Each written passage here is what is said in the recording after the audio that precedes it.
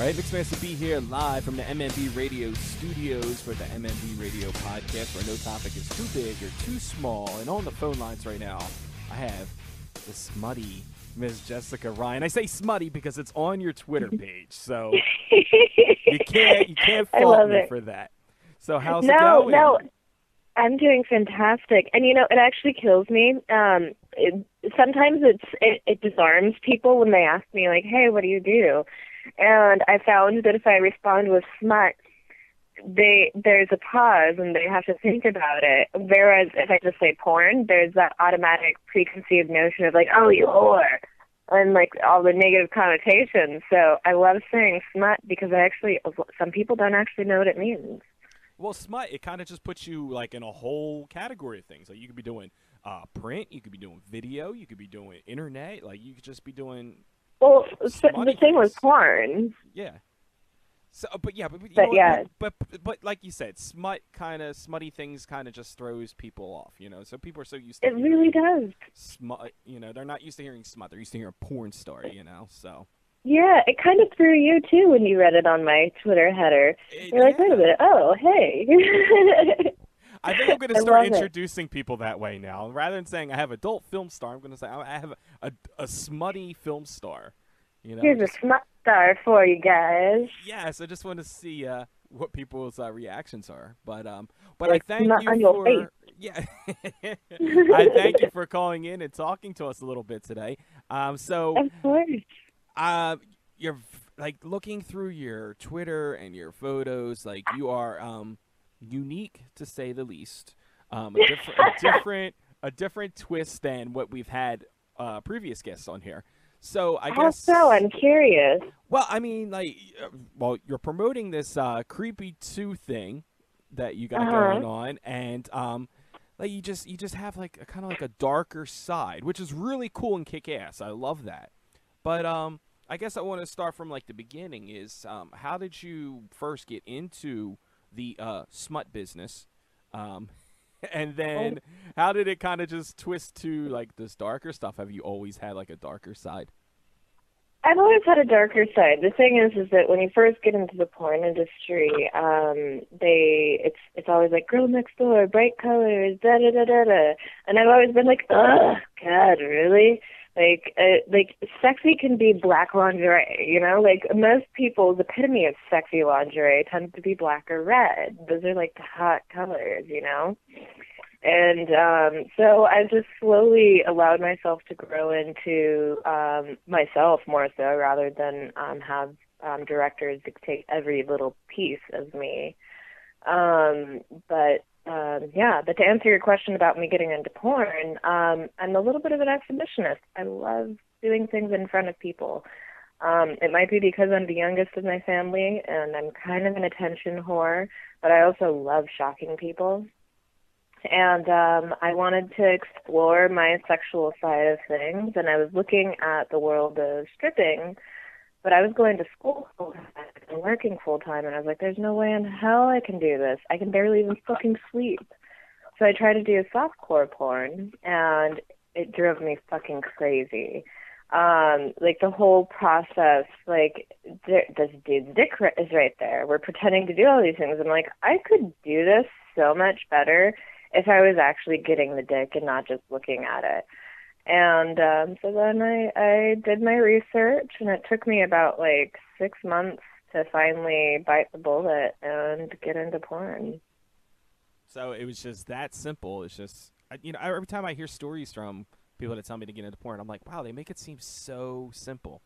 But did you I mean, it was, trust me, it was, I come from a very, not Midwestern, I'm from Arizona, but a very Protestant family. And I was going into the medical field and everything, so there are major implications to take into consideration. You shut doors. You shut doors when you go into porn because there's no way you could ever go into teaching. It's unfortunately, sex work is still has a lot of negative following. All the teachers that get fired if they're found out that they did 1 or 2 videos online. Let's consider the internet is kind of forever. So in their entire adult lives, they did 1 or 2 porn videos, and they're therefore demonized and a threat to the children and fired, rather than being like, oh, well, here you're an adult, a consenting adult. We all have sex. That might be why there are children on this planet. Maybe, I don't know. And you just happen to do it publicly. You're therefore not really a threat to anyone. But no, if you have sex on camera, you're automatically a threat and a pervert to everybody. And it's some backwards ass shit. So I had to think about that. And that's why it took me more than 6 months to finally do it, because like you could fuck your entire career. These are people that have been in for like years, and all of a sudden it's found out they've done porn and they get fired. What do you do after that? Well, that's what I always say, is that nothing lasts forever except the internet. Yeah, exactly. So putting your business out there and recording, you are taking a big risk. And a huge risk.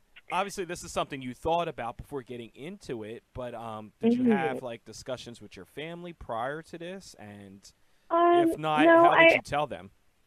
Oh, Lord. Well, I actually didn't, because I didn't know how to tell them. It was one of those things, I'm like, well, the only person that I know that would, like, most likely watch porn is my dad or, like, a couple of cousins of mine.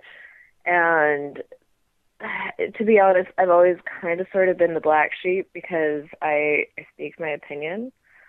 And it doesn't always agree with them. So I was kind of like, nah.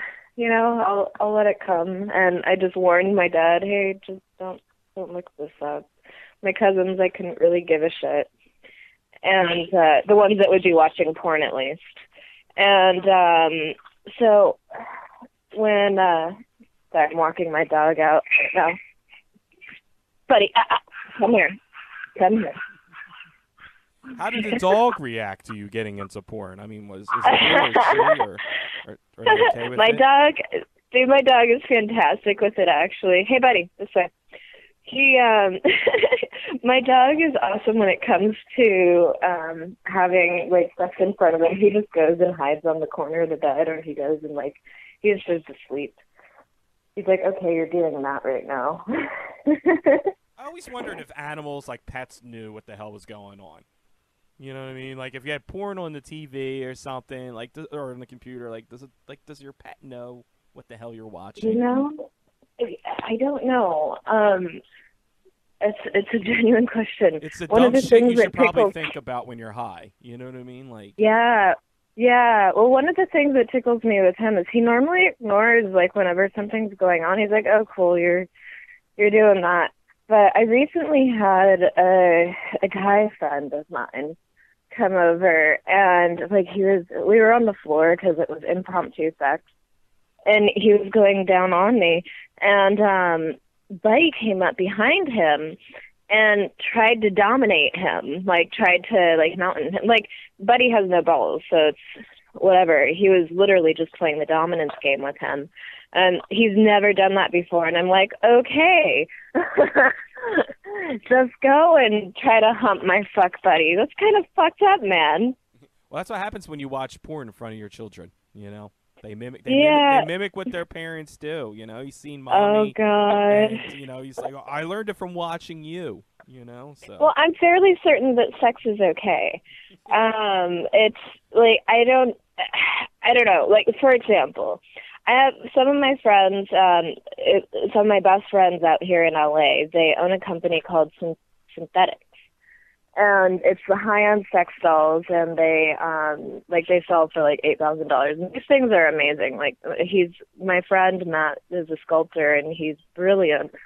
But they take these dolls to different expos and everything, and they went to one that was, oh God, they were explaining it to me, but I might have had maybe a little bit of weed, so my memory is a little faltering on that. But they were saying that it was an Italian school group or something, where they actually bought a couple of dolls for sex education. And the way they were showing them to, like, they were showing them to kids. And they're like, and they were just looking at it like, this is like explaining all the parts and pieces and stuff, and as if it's nothing. The kids weren't fazed by it. The parents weren't fazed by it. The teachers weren't fazed by it. And it was just a normal, natural thing. And, like, my friends were, meanwhile, a little tripped out, like, these are children. But the way that other people in this world treat sex is entirely different. Like, of course, it's not like the Arab countries or anything where we might have other questions in mind. But, I mean, if you treat sex in the human body like a normal thing, it's not scary. It's not perverse. The world isn't going to end if you admit that, yes, sex happens. Yeah, definitely. I mean, it's kind of how we got here today for this podcast. So, yeah. Well, it's kind of how everyone is here. It's because of sex. It's not like, yeah, it can be filthy and delightfully filthy. It can be a lot of fun and it can be very engaging. But sex, when you come down to the nitty gritty of it, it's a factor of life. And what are we afraid of? How many movies have you done to date? Man, I think I've got to do some research and figure this out, because I've been getting asked this question and I genuinely don't know. I'm a little vain. I'm not extremely vain. And honestly, I get a little weirded out when I look up my own porn. So sometimes I don't even know when something's come out, unless it's like a bigger piece or a feature or something, or like they tweet it so that I can promote it. I get weirded out looking at my own porn. I'm like, and I'm probably my worst critic too. Now, do people I feel like people kind of keep score of how many films they've done to a certain point, and then afterwards you just kind of like, you know what, screw it, does it really matter how many I've done? Like, once you've done one, it's like you've done it, Yeah. Well, no, that's not true. That's not true, because the amount of years and the amount of amount of stuff you've shot, it does speak to your experience level. But at the same time, that's laborious to keep track of. I already have so much stuff in my life that I keep track of that I really, every time I shoot something, I don't know when it's going to come out. Sometimes, my first year in porn, I had shot so many things for Reality Kings. Come on, buddy. Come on. Hey. And they didn't release something for a year and a half. And so you never know when they're going to come out with something. I have one DVD coming out for Hustler. It's Black Cock Justice. They already have been promoting it and everything. And lo and behold, it doesn't come out until November. And I shot that, that was only a couple of months ago. That wasn't too bad. Now, what are your favorite types of scenes to shoot? Whether it be different roles that you're playing, or actual, boy, girl, all that kind of stuff. What do you enjoy doing? My mood, I'm not very, many things. And of those many things, it varies. Typically speaking, I'm more into rough sex, especially when I'm with a scene partner, etc. Very rarely am I in a really subdued, soft, sensual type of mood with somebody that isn't even my fuck buddy necessarily. So rough sex and animalistic stuff is typically where I go with things. Is there anything you won't do? Anything I want to? What do you mean? What do you just if somebody ever approached you about doing a certain type of scene that you wouldn't even consider? Oh God, the one thing I haven't done is shoot a gangbang, and that's because I haven't shot an anal scene yet. And that I'm actually going to start looking into, because I really want to do a gangbang. I love them. I've done gangbangs in my personal life, but there's a strong difference between people in the civilian world that do gangbangs versus porn people. Now, but you wouldn't be opposed to anything on film? You said you haven't done anal, but you're totally open to it. It's got. Oh yeah, I'm totally open. Yeah. Well, and it's also, like, because I don't have a boyfriend or a live-in dick, I don't get normal practice. So that makes it a little harder. They have toys for that They do stuff. have toys. The toys are entirely different than taking a dick and taking a pounding. Well, I'm looking through your Twitter and everything, and I mean, you do have your own custom dildos being made, right? My own what? Yeah, it says here for your wet dream's sake, I have some custom dildos made. So yeah, those are actually my friends that I'm making. They're making some stuff for me. So there you go. So you have a way to prep. Well, yeah, but those and those actually feel like real dicks. But I mean, it's different. Like the angles, you can't. It's not like having a person attached to it. I can't really speak from experience, but I'll just take your wording on it. So yeah. So what's life like when you're not shooting porn? I mean, like I said, I'm looking and I'm doing some research here, and I see you have a lot of things on your Twitter, like cosplay and like video games, and like, are you kind of like the sci-fi nerdy chick when you're not doing porn? Totally. I don't think you understand how thrilled I am about some of these. Like, I don't know. I know a lot of people post shit like the Back to the Future Day and everything. Like, it genuinely excited me, and like I wanted to do a costume, but it was just too complicated. And just, I don't know. There's something. I'm not a big pop culture fan per se, but when it comes to sci-fi and everything, oh god, I'll lose my shit. Especially when it comes to costuming.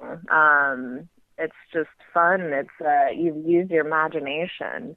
I like to say that I've never actually grown up.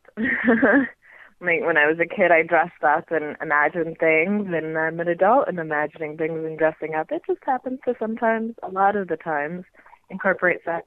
My dog is deciding to play right now. Sorry if you hear him. It's all good, buddy. He's wanting to play tug of war right now. So you mentioned like Back to the Future, and you wanted to dress up. Like, who would you dressed up as? Like, would you dressed up as Marty? Dude. Or? You know, it was a toss-up. I mean, the crazy hair. That was kind of singing to me. Just rock out the professor. You want to do Doc Brown's hair and? Yeah, I mean, like, just wouldn't that be fun? And that would be a simple one because you just throw on a lab coat. And didn't you wear crazy pants? Yeah, he wore. I mean, well, it depends. He had all kinds of different outfits throughout the trilogy. He did. Oh, he did. He did. But just do the classic because I mean, people have very little imagination. And honestly, I haven't watched those since I was maybe 10 years old.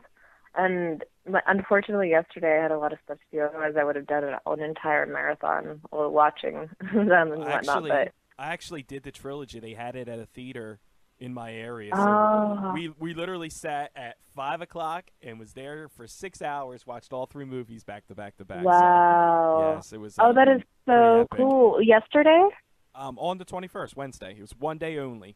Oh, it was Wednesday. Sorry.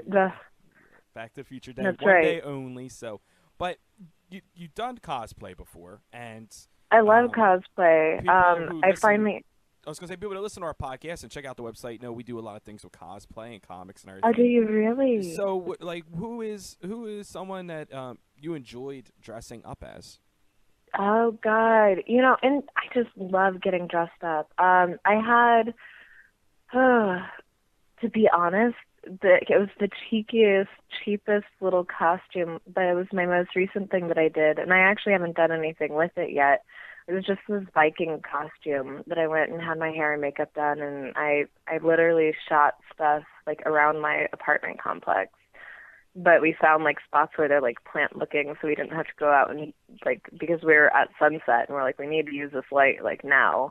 So I have this Viking costume. I think it might actually be my my profile picture right now, and I have this video that the guy edited together where it's like I'm a dragon hunter. There's like a dragon in the sky and stuff. Like he put a little CGI thing of the dragon in the sky. And that was so much fun. But I think it's just because I got really creative with it. We made something with it, shot it, and it was beyond just being hot and taking a couple of pictures. it's any costume that I do and I take it to the nth degree like that is fun. And this was just a cheap little out-of-the-bag costume, like Halloween costume. Well, looking at it, you can see it on Twitter at Jessica Ryan XXX. Yes, and I'm looking at it, and like this is pretty kick-ass. This is just a package, like from the Party City. Yeah, it was thing?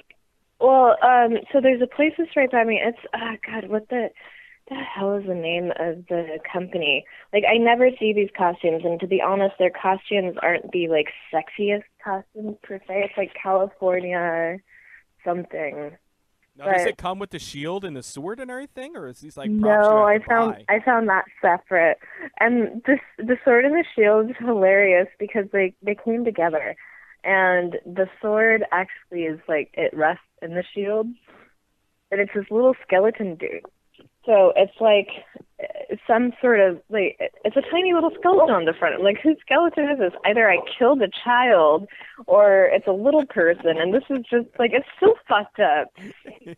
You're the little person slayer. She's slaying little people, so, hey. Right? Two things are either going to happen. You're either going to fall off a curb and die, or Jessica Ryan's just going to slash you. So, just beware. So all little people listening, just watch for curbs and Vikings, because you never know where they're going to creep up. I know the Viking might come get you. So also, I see that you're in one of the pictures, like you're playing video games. Are you a big gamer? So I used to be a huge PC gamer, and I've purposely stepped out of that world because, like, to the extent of where I could have like an overpay, like what back pay and everything with. Sorry, my brain's waking up. I'm just now having my coffee. God, I could be doing overtime. There's the term I'm searching. It's been so long since I've done a 9 to 5. Just playing video games.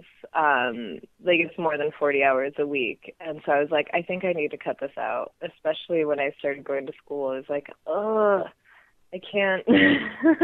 So, like, are you playing games like Doom or like what were you playing? Oh God, what was I playing? Well, I still have very fond memories of EverQuest and EverQuest 2. I was doing MMORPGs. And then I played World of Warcraft naturally.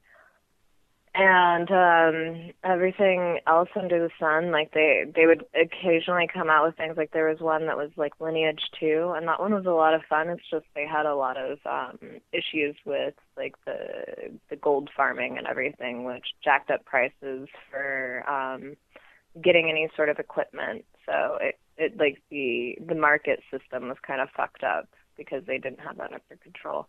And just little games like that where, I mean, like on top of it, there's an inner economy to the game. And I'm just a huge nerd. Well, I love it. I think it's awesome that, you have like this inner nerd, and it's like a category of people, not to characterize people, but it's just like it's a whole nother audience of people that you could be, selling yourself to. I guess I can't say and honestly, selling yourself to, but oh, it sounds so delightfully filthy. So, talking to the wrong girl saying that that's a bad type of thing. It sounds so delightfully filthy. But no, I've actually, the thing that I recently shot, and you're probably looking at, is my friend has a Twitch feed. I think it's called Twitch, where you basically stream when you're playing video games and you can interact with people. And I wanted to give it a try, and it was so much fun. Like, and you can make money. Like, people can donate. So, like, say if you want to get a new camera, you want, like, just they can donate money, and you pay just playing video games and interacting with them. And it's non-porn related, but porn happens to help, I imagine. Now, And do you plan on doing more of the cosplay stuff with porn or gaming? Oh God, porn? Yeah, so much of it. Like, honestly, that's kind of the direction I'm kind of taking things. Aside from my femdom stuff that I'm getting into, is I really enjoyed the costume aspect because porn already is a fantasy. it's already a costume to some extent. Like, it's not like you're going out into the real world dressed like this all of the time. Sometimes, like in LA, you totally can, but in Middle America, not so much. But so I'm like, why not take it to the next level and just have costumes? Do something fun with it. And it can be an implied storyline. There can be a storyline, but there's just lots of sex and fun imagination. Because let's face it, we're all fucking grown children, essentially, and who doesn't like to make believe still? And then with gaming, I love watching movies. I prefer reading because it's more interactive with my brain. And even more so with video games like MMORPGs or storyline stuff, because the thing I played on Twitch was a Telltale game. It was the Tales of Borderlands or something like that. And it's just all these things that mentally stimulate, and which for me is a huge erogenous zone. If I'm not mentally stimulated, I'm not going to be as stimulated sexually. Tap into these things, have fun, interact with the people that are the same way. And, I'm not just a monkey that jerks off, although sometimes I can be. Well, that I would definitely pay if you were doing cam shows. I would definitely love to see that. Doing what? Being a monkey. Being a monkey? Oh my God, I actually have a monkey onesie. There you go. See, I'm setting up different marketing ideas for you. Right? Although the complication that I found with onesies is they need to have like butt flaps or to have a zipper that goes all the way around. Like, what the fuck is that? You put this entire thing on. It's supposed to be cold out. Who wants to get entirely undressed just to go pee? This is true. This is very true. And I can't masturbate in it. Oh, well, then, maybe this monkey thing's not going to work out then. Now that we've put thought into it, see, that's the problem with me and porn. I don't put a whole lot of thought into it. I'm just like, let's just fucking do it. You know what I mean? Yeah. Fuck it, we'll do it live. And then you realize all of the issues with the thing. You're like, oh, that doesn't work, does it? Yeah, this is why I do podcasts and I DJ, and I'm not a porn star. Like I just, I love it. I need a lot of direction. So you mentioned that you don't currently have a boyfriend. Is this by personal choice? Like, how hard is it to date inside the business? Oh, it's complicated. It's so complicated. I mean, I could easily find a boyfriend, but that's not to say that it would be a healthy relationship. And to be 100% honest, I might be a little bit more in a selfish space right now. Like, there's so many things that I want to do and so many things that I can do. And I don't want to have to answer to anybody. I don't want to have to make sure that they're cool with it. I don't want to have to be like, hey, I'm not going to be at home anytime soon because I'm deciding to go out to this party. The only person I have to answer to is my dog. Make sure he's taken care of because he's kind of like my illegitimate child. But, it's just, I think dating is too complicated. I'm exploring and doing too many things. It's cool to have a fuck buddy or two, but to have to be accountable for someone else's emotions when I just want to do fuck all and whatever I want. Now, what kind of guy do you like? I mean, when you do have someone, or is that not even something you think about because, as you said, you don't like the whole being tied down thing? Well, it's not that being tied down is a problem. It's the majority of men, especially LA men, there's a constant seeking for validation and kind of like a weird codependency that guys have when it comes to relationships. Like, and honestly, very few people do I ever meet where they just want to be on their own and enjoy your company when they can and do whatever. It's kind of like an upgraded friendship to some extent, I guess. Like, I like people to be independent. A lot of people tend to lose themselves in relationships and make it kind of like an us thing rather than me and you. And I don't know. Maybe it's, again, I might be just be in a selfish space or I'm just weird. But, go ahead. I was gonna say, I mean, I'm totally infatuated with you, so I don't see where the weirdness part is. But um, like, do you have guys who recognize you from doing movies, and like, how do you react when they spot you out in public? Well, for the most part, people are too chicken shit to say anything to me. I'll just sit there like whispering to their buddies, and that makes things really uncomfortable. Like, honestly, if you see someone, I get it. Like, I would rather not have somebody approach me and say anything to me while I'm out and about doing stuff, because when I'm out in my regular life, I'm not in porno mode. And I mean, it is kind of flattering to have somebody be like, "Oh my God," like, totally jerk off to your films. That's kind of a flattering thing, but do it in a respectful way. And honestly, if you don't know how to, chances are you're not going to. And just don't do it. And if you don't have the social graces to be like, oh yeah, this would be the best way to compliment somebody you run into that does porn, it's complicated, because I understand that my sexuality and my porn, it is a little bit more personal, and although it's public, be respectful, and most people don't have that ability. Just be weird, hide in the corner. Just don't approach me. It gets weird. So It really does. Well, you know what I would have probably done? If I wasn't sure if it was exactly you, I probably would like send you a tweet or something and be like, hey. Well, that would be cool. I would totally be down with that, because again, there is that awkwardness of like, if you're approaching somebody and you realize they're not in fact that porn girl, then yeah, that does you make it might get awkward. slapped, man.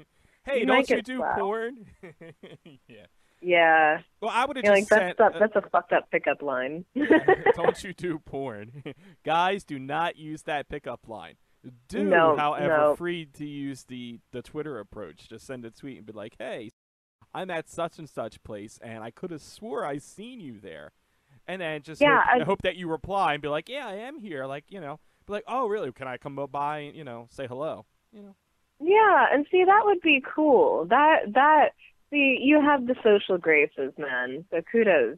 I give away my secrets, So anybody wants to send me a payment through PayPal for that little bit of knowledge to me, you can do so at, but mentioning Twitter. Oh, you should totally plug it in.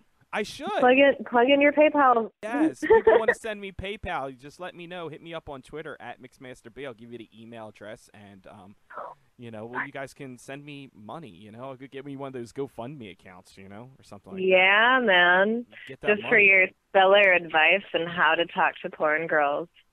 Exactly. So hey, I think there's a market there. There is. It's just a whole new venture and everything. I'll cut you your your percentage in the help in that. And my contributions.